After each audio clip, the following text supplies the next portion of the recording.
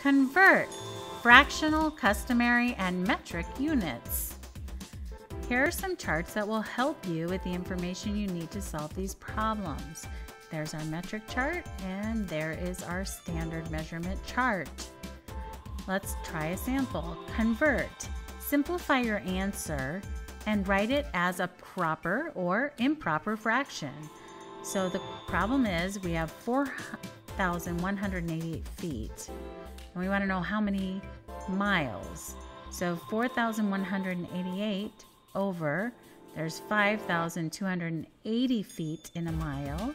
So then we're going to have to first find the least common denominator. And for this problem, when looking at 4,188 and 5,280 is 12.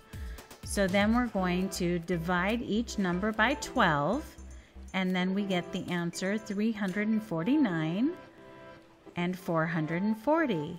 So our answer to the problem is 349 over 440.